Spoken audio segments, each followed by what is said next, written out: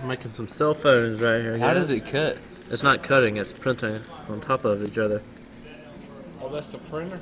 Yeah, it's just 3D printing. Oh, so it has like hot Plastic. stuff in it, hot plastic, I mean, I guess it's kind of hot. and then squirts it out. Man, it's got that rod back there. Are they gonna be like really used? Cell phones. No. It looks like an old house phone or something. One of them right here. Here, what's it? That's hot. No. What are they making phones for? All this stuff that you put in there, we had some people come in today and they wanted to see the 3D printer print. That was something that they would understand what it was, you know. I had some other stuff like the planetary gears and stuff that I could have done, but I figured the cell phone, everybody knows what that is. You'll add that, don't you? It's gonna be on video. Are they doing the ironclad metals the same like they did the last time? Paul, does this computer...